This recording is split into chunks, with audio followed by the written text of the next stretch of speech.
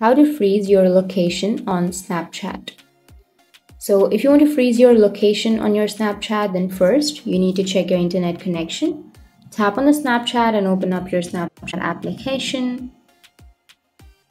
And go for the Snap Map, which is on the bottom left.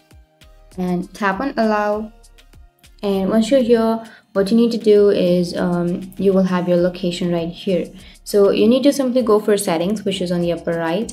Tap on your settings under your Snap Map, and here you need to enable your ghost mode. So simply turn on your ghost mode, and once you turn on your ghost mode, your location will be freezed on your Snapchat. So that's how you can freeze your location. Or you will also have another way. You need to simply open up your settings on your device and go for the apps, and under the apps you need to open up your Snapchat application, and under Snapchat you need to go for permissions, and under permissions, if you have allowed access to your location, then tap on location and then tap on don't allow.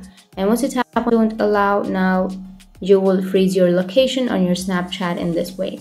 So that's how you can freeze your location on Snapchat. And if you have any questions, feel free to comment below. Thanks for watching.